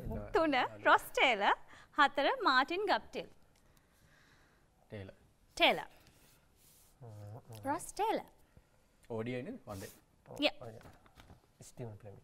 ස්ටීවන් ෆ්ලෙමින් නේද? ලකුණු. ශතක නෙමෙයි ලකුණු. ලකුණු ප්‍රමාණයක් ලබාගත් පිතිකරු කවුද? පාලිත. කවුද? මම කියන්නේ ගප්ටිල්. ගප්ටිල්. 180 ඔයා ටේලර්. මං කියන්නේ ස්ටීවන්. නේ 182ක් ගන්නවා අපිට එක මැච් එකක. ගප්ටිල් හැබැයි ඉතින් මේ මොකද total අයිගේ? score එකට ගප්ටිල්. ඕකේ. ටෝටල් ස්කෝර් එකට එද්දී මගේත් බර තියෙන්නම රොස් ටේලර්ට මොකද half centuries ඔයාට පෙවුනද? ප්‍රමාණයක් ගහලා තියෙනවා. නෑනේ. පෙවුන්නේ නැහැ. ගප්ටිල් හරි රොස් ටේලර් ඒ දෙන්න එක්කෙනෙක් තමයි. ටේලර් හැමදාම වගේ අපිට කීයක් කර ගහනවා. කියා සිදන් එහෙනම් අපි ටේලර් කියමු ඔක්කොම. රොස් ටේලර්. මට හිතෙන්නේ ඔයා ඒක දැක්කා කියලා. මේ බලන්න. අපි තාම නෑ අපි කියන්නේ අපි චුට්ටක් දන්නව නේද? මොකද කැප්ටිල් ගහන අපිට 180ක. ඒත් ඉතින් අරය හැම මැච් එකම 50ක් 60ක් මොකද නිව්සීලන්ත පළවෙනි විකට් දෙක තුන ගිය ගමන් ඇන්කර් එක වෙන්නේ රොස්ටේලා එල්ලිලා ඉන්නවා. ඒ එල්ලිලා ඉන්න එකෙන් ගොඩාක් අපේට ගැහුව එක්කිනක් තමයි රොස්ටේලා. හැබැයි ගප්ටිල් ෆේල් වෙලා අපිට ලකුණු ගන්නවා. ඒක ඊළඟ වැඩේ. ඔව් මට ඕගොල්ලෝ ගැන ආඩම්බරයි. උත්තරේ රොස්ටේලා ලකුණු 881ක් ලබාගෙන තියෙනවා. පුතා ඔයා ඔබේ කණ්ඩායමට එලියක් ලබා දුන්නා. ඕ යේ. මොන ප්‍රශ්නේ ආවට එලා කියන්නේ හිටියා හරියට. ඒක හරි ගියා බලන්න මේගොල්ලෝ කොච්චර දක්ෂද කියලා. එයා කිව්වා මොකද මම මහණෙක් කෙනෙක් ගැන තමයිලු නිතරම කියන්නේත් කිව්වා. තේල එනකොට කිව්වා දැන් අර සිරිල්ට කිව්වා. මහණෙක් කෙනෙක් කිව්වා. අන්න සම්බන්ධය දැන් තමයි තේරුනේ. එයා මොනවා වුවත් තේල කියනවා කියලා හිතාගෙන ආවලු. එකක් හරියයි කියලා හිතුවා. මේ රොස්ටේල් අදත් ගහයිද? නායකයනේ නේද? නායකයනේ. ඔව්. හොඳ බැට්. ඇත්තටම තාක්ෂණයෙන් උසස්. සමු ගැනීමෙන් පස්සේ අර තිබ්බ මාධ්‍ය හමුව තමයි ඊට පස්සේ පොඩ වෛරල් වුණේ නේද? එයාට පොඩි කැපිල්ලක් ටීම් එක ඇතුලේ තිබ්බයි කියලා මේ වර්ගවාදය පදනම් කරගෙන. සංවේදී එකක් නේද? හරි මේ ළමයි හොඳට උත්තර දුන්නා. ඉතුරු එකටත් ගිහිල්ලාම තව ප්‍රශ්නයකට යන්න. ඔයාගේ ප්‍රශ්න ටික ඉවර කරන්න නැත්නම් කරලා ඊට පස්සේ ඇක්ට් එකට යන්න බැරුව වෙනවා. ඔව්. ඇක්ට් එක මතක් කරගන්න ටක් ගාලා ඔය තුන් දෙනා. අපි ආක බලන්න. නෑ අපි අයත් එක්ක ප්‍රශ්නයක් කතා කරනකොට ඔය දෙන්නට ඕගොල්ලෝ තමතක කරලා ඒ ඕපදූපේ බලාගෙන ඉන්න ඕනේ. ඕගොල්ලෝ ඔය තුන් දෙනාගේ වැඩේ කතා කරගන්න. වෙනම වෙලාව දෙන්න බෑ මේක. මෙයාගේ මොක අහගෙන ගිහලා ගමේ කියනවා. ස්කොට් ස්ටයිලිස් කියන්නේ යටින් ඇවිල්ලා ගහන ස්පින් එකට හොඳට ගහන පටස් එහෙම දාන මේ ඔයිට වැඩි ඉන්ට්‍රස්ටිං එයා ගමේ කියන්න හදාගන්න කතන්දරේ නේද? ඒකනේ. පාට තේරෙන්නේ නෑනේ. ඒකනේ. ඔන්න අවසාන ප්‍රශ්නේ. ප්‍රශ්නේ ඉවරුන ගමන් තුන්දෙනා කතා වෙන්න ඕනේ මොකද්ද කරන්න කියලා. හරිද? හරි. ශ්‍රී ලංකාව සහ නවසීලන්තය අතර පැවති එක්දින තරඟවලදී ශ්‍රී ලංකාව වෙනුවෙන් වැඩිම ලකුණු ප්‍රමාණයක් ලබා ඇති පිතිකරු කවුද? 1 ටීඑම් ඩිල්ෂාන්, 2 කුමා සංගක්කාර, 3 සනත් ජයසූරිය, 4 මහේල ජයවර්ධන. ශ්‍රී ලංකාව සහ නවසීලන්තය අතර පැවති එක්දින තරඟවලදී ලංකාව වෙනුවෙන් වැඩිම ලකුණු ප්‍රමාණයක් ලබාගත් පිතිකරු 1 ටීඑම් ඩිල්ෂාන්, 2 කුමා සංගක්කාර, 3 සනත් ජයසූරිය, 4 මහේල ජයවර්ධන. අවස්ථාව ලබා ගන්න සමත් කරොත් ඉන්නවනේ. ඔව් ඉන්නවා. මම කලින් සංගක්කාර කියලා වැරදුනානේ. මේ ඒ නිසා මේකෙත් ඒකම හරියට chance එකක් තියෙනවා. මේගොල්ලෝ ෂෝක් කනේ හැබැයි ඕගලන්ගේ ඇල්ගොරිතම් එකත් ඔය වගේද? නෑ අපි ඉස්සෙල්ලා උත්තර ගන්න එහෙම. අරකට අරගෙන මේකට සමහර ටික හරියන්න පුළුවන්. දෙක හොඳ වෙලාවට මේගොල්ලෝ පාලම් මෙහෙම හදන්න නැත්තේ. ඔව් අරක ගණන් වැටුනේ නැතිද මේකටත් ඒ ෆෝමියුලා එකම දාලා හදමු කිය. කියන්න බලන්න. සිරිල් අයියා. මහේල. අපිත් මහේල කියන්න. අපිත් කියන්න එක ඔයයි තව කවුද? සෙන්චරි පහකුත් ගහලා තිනවා ඒක කියන්න. ඒක ඔයා කියන්නකෝ ඒක. ජයසූරිය නෑනේ ඔකේ. මේකේ ජයසූරිය හිටියා තුනේ. 1 ටීඑම් ඩිල්ෂාන්, 2 කුමා සංගක්කාර, 3 සනත් ජයසූරිය, මහේල ජයවර්ධන. කියන්නේ මං සනත් ජයසූරිය කියනවා. සනත් ජයසූරිය මම මහේල ජයවර්ධන මෙයා සංගක්කාර. හරි. වැඩිම වන්ඩේ ලකුණු ගහලා තියෙනවා. යා. ඉතින් නවසීලන්තයට එරෙහිව ඔය ඉතින් නවසීලන්තයට විරුද්ධව 105ක් ගහලා තියෙන මිනිස්සයා නේ chance එක වැඩිම. එහෙනම් ඉතින් සනත් ජයසූරිය වෙන්න මෙපේ. එහෙමම කියන්න බෑ අයිති. මගේ උත්තරේ මහේල ජයවර්ධන. මහේල නම් දිල්ෂානුත් 101ක් ගහනවා නෝරදී. දිල්ෂාන් හැබැයි T20 වල තමයි නිව්සීලන්ත මම හිතන්නේ වැඩියෙන් ගහලා තියෙන්නේ. ඔව්. සනත් කියනවා මම සනත් කියනවා. කිරිතේ ඕනේ. ඔයා පරාදයි. කවුද? අපි දෙන්නට කිරිතේ දෙකක් හරිද? හරි. උත්තරේ කුමා සංගක්කාර. පුතා ඔබ රටට ආඩම්බරයක්. උත්තර දෙකයි ප්‍රශ්න හතරම කිව්වේ. දෙකම හරි ගියා බලන්නකෝ කොල්ලා. ඔබලා අවශ්‍ය හිමිතන දෙන්න ඕනේ මෙයාට. හරියට හරි. එක්සෑම් එක පාස් වෙච්ච එකේ නේද? That's a good one. මෙයාට නිසි දෙනවද විභාග පාස් වෙලා තියෙන්නේ කොහොමද කියලා? ළමයි දක්ෂයි. ළමයි දක්ෂයි.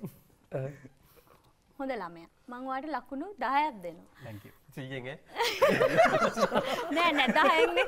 මේ ඇවිල්ලා මේවනේ MCQs නේ. ඒකින්ද 10න් දෙන්නේ. එක ප්‍රශ්නයකට 10යි. ඔයා කියනකොට ලකුණු 10ක් දෙනකොට හරි උදම්ම ඉන්නදී අර කියන සිරිල් කියන නෑ නෑ 100න් දුන්නේ කියලා.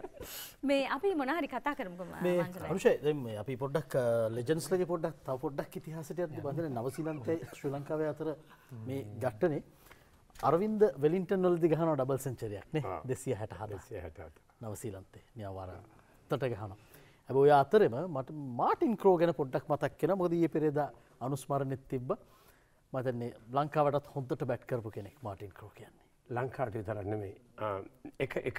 එක ඊරයක් තිබ්බා. එක කාලයක් තිබ්බා බටහිර කොදෙව්වන් ලෝක ක්‍රිකට් වල ඩොමිනේට් කරගෙන යනවා. ඒ කියන්නේ බටහිර කොදෙව්වන්ට විරුද්ධව ලකුණු ගත්තේ මට කීත හැකි මේ ඇඟිලි වලින් ගණන් කරන ලෝක පිටිකරුවන් සමූහයක් විතරයි. අපි ආවොත් එහෙම ඉන්දියාවට අමරනාත්. එංගලන්තයට ගියොත් ඇලන් ලෑම්. හැබැයි නවසීලන්තයට ගියොත් ඔබ කියන Martin ක්‍රෝ. මාල්කම් marshal, Michael holding, Joel ගාර්නර්, Colin ක්‍රොෆ්ට් ඔය ඔක්කොටම විරුද්ධව 100 ගානවා දෙකක්. එක සීසන් එකේ.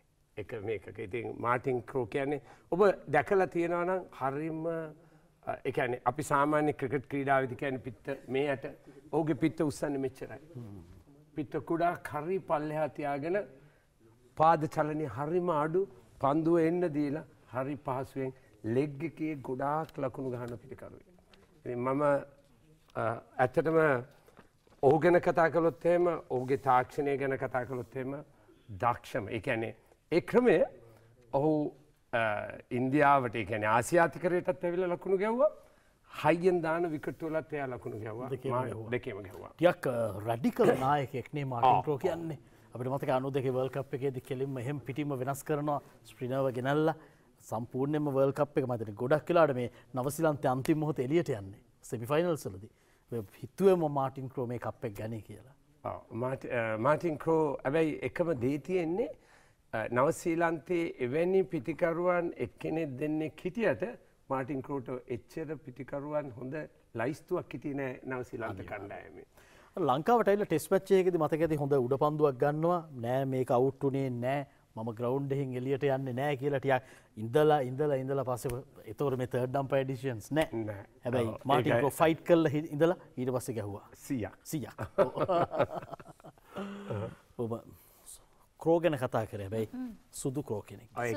ඒ කියන්නේ පෙලක් විදිහකට ඉන්නවා ඒ කියන්නේ කපුට ගොඩක් ක්‍රිකට් පිටියේ. ජෙෆ් ක්‍රෝ, මාටින් ක්‍රෝ ඊළාට ඇයි ඉන්නවනේ අපේ අම්පයර්. ඒ අපේ අම්පයර් ඩිකි බර්ඩ්. බර්ඩ්ලා හරියට කුරුල්ලෝ. කතා බොහොම යන අතරේ මේ තුන්දෙනා ලොකු බර කතාවක් දාලා මං හිතන්නේ එකක් රෙඩි කරගත්තා නේද? එකක් කියන්නේ අතරම මං අර මේ කවිතකේ කරපු ඇක්ට් එක ඒකේ පොඩි කෑල්ලක් කරන්න ලොකු වෙලාවක් ගන්න බෑ නේ විනාඩි 5ක් 6ක් තියෙනවා. හරි. අපි එහෙනම් බලමු නේද? හරිනේ. හරි. ඔයාලා දැන් අතන ඉන්නේ නේද? හරි. හරි ඉතින් උඩ පල්ලෙහා යන එකේ ගියා කියලා මොනව කරන්නද? හරි ගියා තමයි. මම මේ ඉන්ටර්විව් එකට ආවේ මේ මාර මිනිස්සුනේ මේ ලිෆ්ට් එක යන්න දෙන්නේ නැහැ පොඩ්ඩක් මේ. ඉන්ටර්විව් එකට දාවේ? ඔව් ඉන්ටර්විව් එකට. ආන්නේ. ඇවිල්ලා ඉන්නේ. නම මොකද්ද කිව්වේ? නම කිව්වේ නෑ දැන් තමයි කියන්නේ සිරිල්. දැන් මෙහෙමයි සිරිල්. දැන් අපි මේ ඉන්ටර්විව් එකේදී මට ඔබෙන් ප්‍රශ්න කිහිපයක් අහන්න ඕනේ. ගමේ සිරිල් කිව්ව ප්‍රශ්න තමයි කියන්න. මට පුළුවන් ඔබෙන් ප්‍රශ්න කිහිපයක් අහන්න. දැන් සර්ට මගෙන් ප්‍රශ්න කීපයක් අහන්න පුළුවන්ද කියලා මම දන්නේ නැහැ. ඒක දන්නේ සර්. හැබැයි සර් මගෙන් ප්‍රශ්න ඇහුවොත් මට පුළුවන් උත්තර දෙන්න. ගමේ සිරිල් කිව්වොත් ප්‍රශ්න තමයි දෙන්නම්කෝ. හරි මේ සිරිල් දැන් නළුවෙක්නේ. ඔව් නළුවෙක්. ගමේ සිරිල් කිව්වොත් නළුවා දෙන්නම්. මේ තිර පිටපත් ලියලා තියනවද? තිර පිටපත් ලියලා තියනවා සර්. ගමේ සිරිල් කිව්වොත් තිර පිටපත් තමයි. හරි. එතකොට සිරිල් හිතනවා දැන් තිර පිටපතකින් සමාජයට ලොකු දෙයක් කරන්න පුළුවන් කියලා. ලොකු දෙයක් දෙන්න පුළුවන් කියලා. දැන් මෙහෙමනේ සර්. අපි දැන් තිර පිටපත ලියන්න ගන්න මේ පොඩි කොලේ. ඔන්න ලියාගෙන යනවා. ඊට පස්සේ මේ කොලේ ඉගුරුනාම අපි ගන්න එම ප්‍රමාණයම කොලයක්. ඒකෙත් ලියාගෙන යනවා. එතකොට තිර පිටපතක් ලියලා කවදාවත් සමාජයට ලොකු දෙයක් දෙන්න බෑ. හරිද? ඔන්න බැනර් එකක් කට් අවුට් එකක් වගේ නම් කවන්නේ නැහැ. මේ තිර පිටපතනේ පොඩි කොලේ තමයි ලියන්නේ. ගමේ සිරිල් කිව්වා තිර පිටපත. ඒකනේ. මේ මෙහෙම දැන් ඔය තිර පිටපත් ලියනකොට වගේ ඔය දේවල් වලදී මේ සමාජයට හිතෙන්නේ නැති දෙයක් ගැන හිතලා සිරිල් මුකුත් කරලා නැද්ද? දැන් මං කවුද සර්? මම සිරිල්. ඒතකොට මම ඉන්නේ කොහෙද? මං ඉන්නේ මේ සමාජයේ. එතකොට මේ සමාජයට හිතෙන්නේ නැති දෙයක් මේ පුංචි සිරිල්ට හිතෙයිද? ඔන්න සර් දැන් මේ සමාජයේ ඉන්න කෙනෙක් කරන දෙයක් නම් මට කරන්න පුළුවන්. හැබැයි වෙන සමාජයකට කියන එකක් මට හිතා ගන්න බෑනේ සර්. ඒ කියන්නේ සමාජයට හිතෙන්නේ නැති දෙයක් මට කරන්න බෑ. ඔන්න සමාජයට හිතෙන දෙයක් නම් මට පුළුවන්. ඒ මොඩ ප්‍රශ්නයක් ඇත්තටම. එහෙනම් පාස් දෙන්න. Thank you sir. Thank you. Well done. ආයිනේ ඉතින් අපිට සම්මානයක් දෙන්න හිතුණා නේද? ඔයාලා මෙච්චර දක්ෂයි කියලා. නෑ ඒක තියෙනවා අර හොඳ ඒව තියෙනවා ටිකක් වෙලා යනවා කරන්න. ඒකනේ අපි කලින් බාණ්ඩේ කවිතයක ගිය දුරක් නේ. ඒකේ නම තමයි ඔය සිරිල් කියන්නේ. ඊට පස්සේ ඒක ඒ වීඩියෝ එක ගොඩ වෛරල් ගියා. ඊට පස්සේ තමයි channel එකටත් සිරිල් කියලා නම මේ ටෙලි නාට්‍ය වලට එන්න අවස්ථාවක් හම්බුණාද ඔය තුන්දෙනා නැත්තම් දැනටමත් ඉන්නවද? සමා වෙන්න මම දන්නේ හම්බෙලා නම් තියෙනවා අපිට ගොඩක්. අපි අර වෘත්තියෙන් ඉතින් අපි විනෝදාංශයක් විදිහට තමයි. තුන්දෙනාම එකට මොකක් හරි ටෙලි නාට්‍යකින් ඇවිල්ලා තියෙනවද? එහෙම නැහැ. නෑ අපිට ගොඩක් අපිට කතා කරලා තියෙනවා ෆිල්ම්ස් වලට ටෙලි නාට්‍ය වලට අපි තුන්දෙනාටම. අපි ඉතින් යන්නේ නැහැ කියන මත ඒක තමයි ඉන්නේ. ඒක නිසා ලොකු සීන් නෙවෙයි. අපිට මේ රැකියාවත් එක්ක කරන්න. දැන් ලකයි සිකයි නම් අපිට කිව්වා ඒගොල්ලන්ගේම චිත්‍රපටයක් ළඟදීම හදනවා කියලා. ඕගොල්ලන්ට ඒ වගේ මතු බලන්න. ඔව් එහෙම එකක් නෑ ලකයි සිකයි අපිට කතා කරා කොහොමද? එතකොට ඒ වගේ එකක් නෑ මේ කොහොම අපේත් එහෙම අදහසක් තියෙනවා. වේදිකා නාට්‍යයක් හදන්න කවුරුත් කරගෙන අපි ස්ක්‍රිප්ට් එකකුත් දැන් ලියාගෙන යනවා. වේදිකා නාට්‍ය. වේදිකා ස්ටේජ් ප්ලේ එක. ඒක මම හිතනවා ඔක්කොටම වැඩි හොඳ වෙයි. හොඳ වෙයි කියලා නේද? මොකද ෆිල්ම් එකකට වැඩිය වේදිකා නාට්‍යයක් මට හිතෙනවා ලයිව් ඔඩියන්ස් එකකට පර්ෆෝම් කරද්දී ඒ දැනෙන ෆීල් එක වෙනම එකක්. ඒක අපි දැනටමත් ඇත්තටම ගොඩක් වෙලාට මාසෙ දෙකක් වගේ ලයිව් පර්ෆෝමන්ස් අනිවාර්යෙන් අපිට හම්බ වෙනවා. ඒ කියන්නේ උදාහරණයක් මොකක් හරි බැංකුවක අපි මාතර ශාඛාවට කරොත් ඒක කළමනාකරු වෙනවනේ. ඒතර අපි මාතර ඉඳලා හැම බ්‍රාන්ච් එකකටම කරගෙන යනවා. ඒ වගේ අවස්ථාවක් තියෙනවා. මේගොල්ලෝ ඒ වගේ තමයි ප්ලෑන් කරන්නේ. මේගොල්ලෝගේ මාකටිං ඇජන්ඩ් එක හරි වෙනස්. අනිත් දේවල් මට ප්‍රශ්නයක් තියෙනවා. දැන් මේගොල්ලෝ ඇත්තටම දැන් ආයතනයක සාමාන්‍ය මිනිස්සු නෙමෙයිනේ. ආයතනයක ඉංජිනේරු ලොකු තැන්වල. ඉතින් දැන් ඕගොල්ලෝ දැක්කාම ඕගොල්ලෝගේ යට පල්ලෙහා ඉන්න ආය ඔෆිස් එකේ ඉන්න ආය ඕගොල්ලන්ගේ විහිළු කතා කියන්නේ නැද්ද ඕගොල්ලන්ට? නැත්නම් ඕගොල්ලෝ අයිට සීරියස් ද ඔෆිස් එකේ? නෑ මම නම් ටිකක් විහිළුවෙන් ඉන්නේ මෙයා නම් පොඩ්ඩක් සීරියස් ඉන්නේ. පාලිත අය සීරියස්. පාලිතෙන්ට අතර අතර මට පාරදී මම ගොඩක් ෆීල්ඩ් එකේ ඉන්නවා. මට සමහර වෙලාවට අපි ඔෆිෂියල් වැඩකට ගියාම වුණත් සමහරලාට දැන් අපි වැදගත් දෙයක් කිව්වොත් සමහරලාට බලන්න. දැකලා බලන්න. ඔය එහෙම නම් අනන්තවත් වෙනවා ඒක කියලා. කම්පැනි එක නියෝජනය කළා මොකක් හරි මේ වැඩ සෙමින එකක් කරන්න මොකක් හරි දෙයක් කියාම මේ දැන් ඒක කර ඉන්නකොට අයියේ පොටයක් ගන්න ඕන. ඉංග්‍රීසි වලින් හොඳට කරගෙන යනවා ඉතින් අර. very professional. ටක් ගාලා ඩවුන් වෙනවා. මේ එතකොට ගෑනු ළමයින්ගෙන් නංගිලාගෙන් වැඩියෙන්ම කරදර තියෙන්නේ ඔය තුන්දෙනාගෙන් කාටද? ගෑනු ළමයින්ගෙන් කරදර නම් අඩුයි. මෙයාගෙන් තමයි ගෑනු ළමයින්ට කරදර. වැඩිම ඉල්ලම ගෑනු ළමයින්ගෙන් තියෙන්නේ කාටද? ඉල්ලම මෙයාට නේද? තමයි තියෙන්නේ. මෙයා කලුයි කියලා කොහොමත් මුල කැම්පස් කාලේ ඉඳලා අයින් වුණා. එයා තරගෙන් අයින් වුණාද? මෙයා තමයි ක්‍රීඩකයා කියන්නේ. ඒ කියන්නේ අපිට ලස්සන වගේ පෙන්වන්න ඕන අපි මෙයාත් එක්ක ෆොටෝ දානවා ගොඩක්. එයා හරිම ලස්සනයි. මගේ වෙඩින් එකේ ඉන්වෙස්ට්මන්ට් එක ගත්තා මෙයා.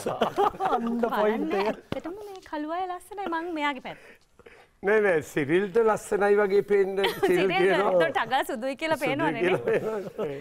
ඔයා ඇයි මේ ගෑනු ළමයිට කරදර කරන්නේ? නෑනේ මං එහෙම කරදරයක් දැන් නැද්ද තාම මේ නිත්‍ය සමාජිකයෙක් නැද්ද ඔයාට? නෑ නෑ මං බැඳලා ඉන්නේ. ඒක ප්‍රසිද්ධිය කියන්නම කිව්වා. ගෙදරින් කියලාම යුවද?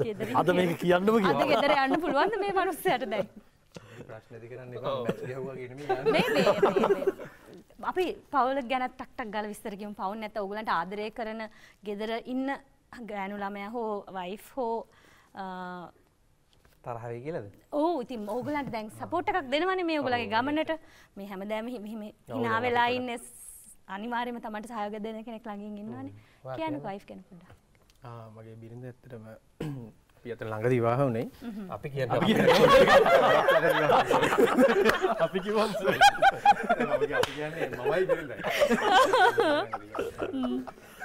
දැන් සමාවිල්ලන්න මං ඊට පස්සේ ගෑනු ළමයින්ට කරදර කරන්නේ නැහැ කියලා එහෙම දෙයක් උනේ නැහැ අතන ඔය කැමරාව මං කියන්න ඕනේ. එහෙම කිසිම දවසක වෙලා නැහැ හැම දෙයක්. මේ බොරු කතාවලට රැවටෙන්නේ.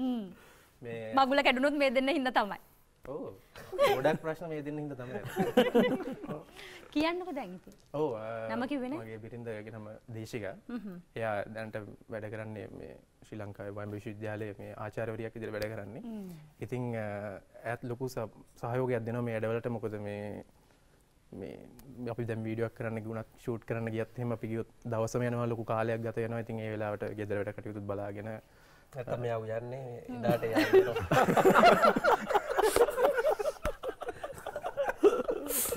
ඒ වගේ ලොකු සහයෝගයක් පාන්න තියෙන ටික නැති කරන්න. මේ ළමයා ගෙදර යන්න.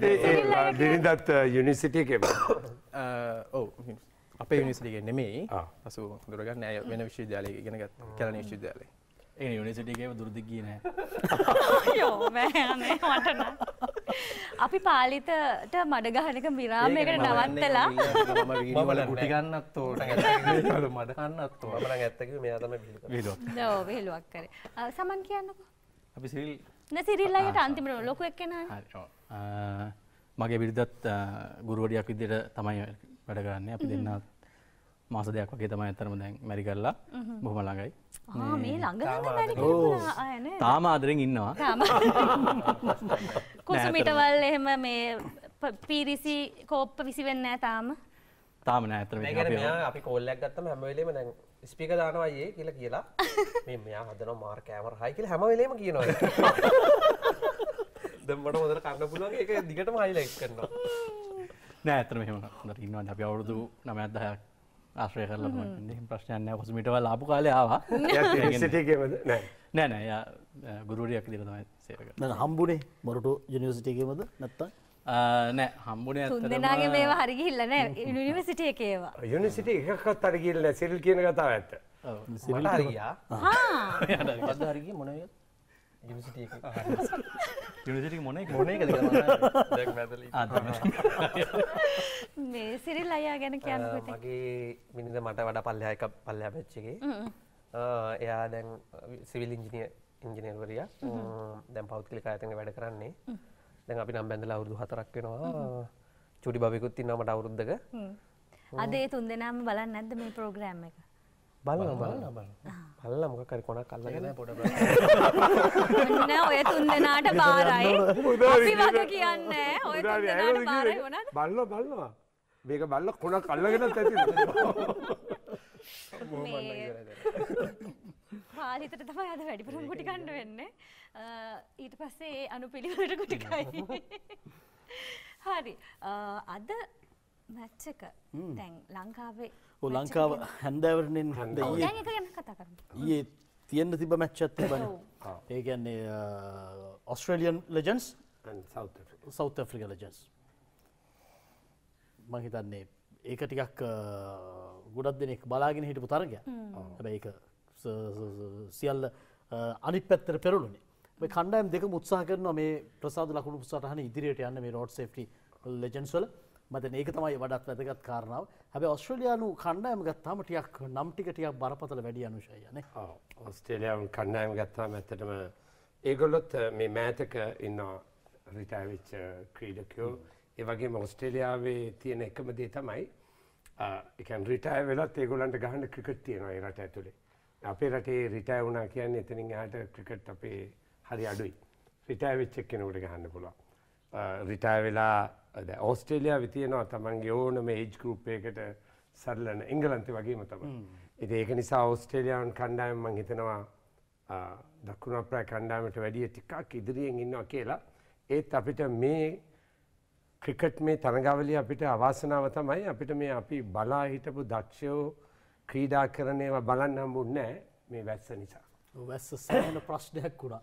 මත ඉන්දියාවට එක දිගට වහිනවා ඊයේ දවසේදී මේ ඊයේ තරගයටත් උන්ගේ වැස්ස 20 තරගයටත්. පන්දුවාර 8කට විතරයි. අපි දල වශයෙන් අපි දැක්කා සාමාන්‍ය දැන් අපි අපේ කණ්ඩායම ඉන්දියානු කණ්ඩායමේ යම්කිසි දක්ෂතාවල් දැක්කා. ඇත්තටම අපි හරිම අඩුයි දැක්කා ඕස්ට්‍රේලියාව දකුණු අප්‍රිකාවේ මොකද මැච් ගොඩක් ඒගොල්ලන්ගේ වැස්සට හෙලිලා එහෙම ගියා. කියද්දී අනුශය ඔන්න ආපහු දැන් ආරංචි එනවා. ඒ තරගයත් අත්හිටුවනවා වර්ෂාව නිසා කියලා. අපි උදාරී ගැන අපි උදාරිව මොකද කරන්නේ? ඒක තමයි ප්‍රශ්නේ. උදාරී ඇවිල්ලා මෙතෙන්ට ඇවිල්ලා හොඳ ප්‍රශ්න අහන්නයි කතා කරන්න විතරයි. මේ මැච් ගන්න හම්බෙන්න දෙන්නේ නැහැ. මෙහෙමයි මං හිතන්නේ ඉතින් ඉන්දියාවේ කාලගුණේ ප්‍රශ්නයක් නේද දැන් නැත්තම් ඉතින් මේ තුන්වෙනි ග්‍රවුන්ඩ් එකනේ අපි මේ දෙහරාදූන් වල ඉන්නේ. ඒක තමයි ඔයා ආවත් හරි. දැන් රාහිපූර් වලදීවත් මේක නොවේවා කියලා ප්‍රාර්ථනා කරමු. සාධාරණ ඉෂ්ට කරනවා. ඒකනේ. දැන් මං කැමති නෑනේ ගොඩක් වෙලාවට මේ ලෙජන්ඩ්ස්ලා මහන්සි කරන්නත් හොඳ නැහැනේ. ඒකින්ද පොයින්ට් එක ගානේ හම්බෙන එකත් එක අතකින් හොඳයි. අපේ අයට හැබැයි වහින්න නැතුව ගහන්න තියෙන්න ඕනේ. මොකද මං ආසයි අපේ අය ප්ලේ කරනවා බලන්න. එතකොට බලනකොට අරගොල්ලන්ට වහින්න අපේ අයට පායලට් මැච් දිනන්න. ඒක තමයි. උදාහරණ දෙන්න හොඳයි. ටෙස්ට් එක වගේ එක. අනුෂේ මට මේ ඔහොම ඉද්දිම අහන්න දෙන පොඩි කාරණාවක් දැන් මේම. ජොන්ටි රෝඩ්ස්නේ දකුණු අප්‍රිකාවේ තරගේ පවත්වන්න නැති වුණත් නායකත්වයේ ලෝකෙට මේ පන්දු රැකීම කලාවක් කියලා පෙන්නපු ක්‍රීඩකයා ජොන්ටි රෝඩ්ස්ද? ඔව් අනිවාර්යයෙන්ම. මම ඔබට කියන්නම් ඒ කියන්නේ අපි පොඩි කාලේදී මම දැක්කා එංගලන්තයේ හිටියා ඩෙරික් රැන්ඩල් කියලා ක්‍රීඩකයෙක්. ඔහු තමයි මම මුලින්ම දැක්කේ පන්දුව පිටිපස්සේ හඹාගෙන ගිහලා ස්ලයිඩ් කරලා බෝලේ අරන් විසි කරනවා. එයා එලියට එනකොට අපි දකිනවා මඩ නාගෙන ග්‍රවුන්ඩ් එකෙන් එන්නේ රැන්ඩල්. ඉතින් රැන්ඩල් අපි දැක්කා නිකන් මේ වෙනසක්. ඒ කියන්නේ අපි නැවිලා පන්දු අරන් ගන්නවට වැඩිය ලිස්සලා ගිහිල්ලා පන්දු අරන් ත්‍රෝ කරන එක ඉක්මන් ඇතට. ඒකේ ඊළඟ දේ තමයි අපි දැක්කේ ඊට පස්සේ අපි දැක්කා ලෝකේ දිල්ෂාන්ලා ලෝකේ තව දක්ෂ ඒ කියන්නේ පිටිය හැමතැනම පන්දු රකින්න. ඒ අතරින් ලෝකේ වෙනසක් කරපු එක්කෙනා තමයි ජොන්ටි රෝඩ්ස්. ඔබලා අහලා ඇති එකම ක්‍රීඩකයා පන්දු රකින්නෙක් මෑන් ඔෆ් ද මැච් වෙලා තියෙනවා. ඒ කියන්නේ සාමාන්‍ය පන්දු මෑන් ඔෆ් ද මැච් වෙන්නේ තරඟේ වීරයා වටපත් වෙන්නේ ලකුණු වැඩිම ගහපු එක්කෙනා එක්ක විකට් වැඩිම ගත්ත එක්කෙනා. මෙයා උඩ පන්දු රැකලා ඒ කියන්නේ උඩ පන්දු භාගයේවා කාලයේවා එයා අල්ලලා.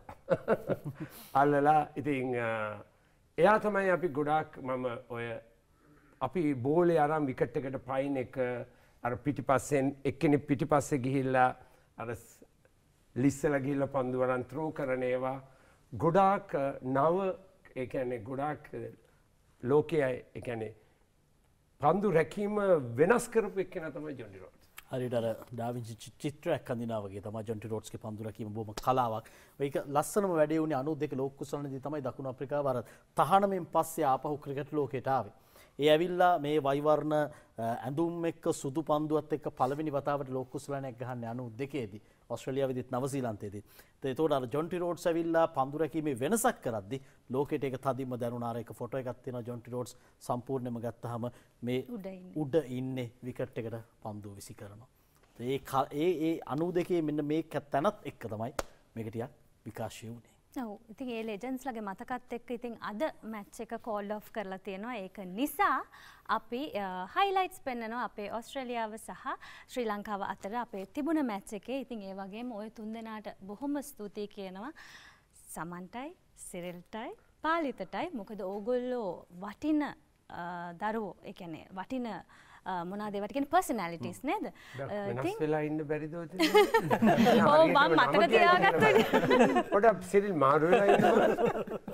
ඉතින් මේ ඉංජිනේරුවෝ වෙලා හැංගිලා ඉන්නේ නැතුව රට සේවයක් කරන ගමන් මෙහෙම එළියට ඇවිල්ලා ඒ ඉංජිනේරුවා කියන නම බබලන්නත් ඉංජිනේරුවන්ටත් මේ වගේ විශේෂ දක්ෂතා තියෙනවා. විශේෂ දක්ෂතා තියෙන අයටත් මේ වගේ හොඳට ඉගෙනගෙන තැනකට එන්න පුළුවන් කියලා මං හිතන්නේ බලාගෙන ඉන්න අපේ නංගිලා මල්ලිලටත් හොඳ ආදර්ශයක් නේ. සමහර අය හිතන්නේ පොත නම් පොත විතරයි.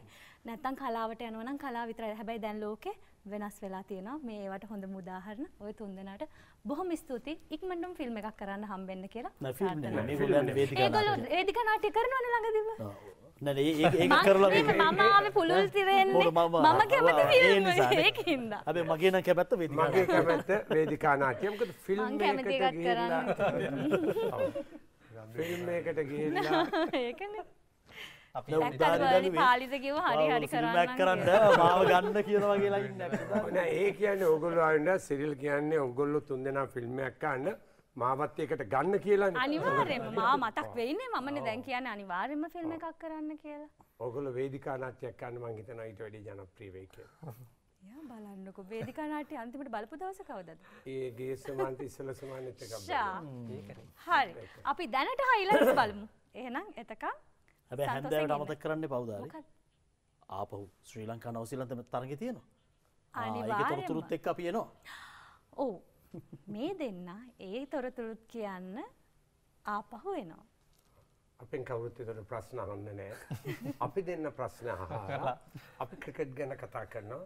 අපි මේ බොහොම සතුටුයි. බොහොම සතුටුයි. අයියේ අපි හයිලයිට් වලට යමු. අපි බලමු හයිලයිට්ස්.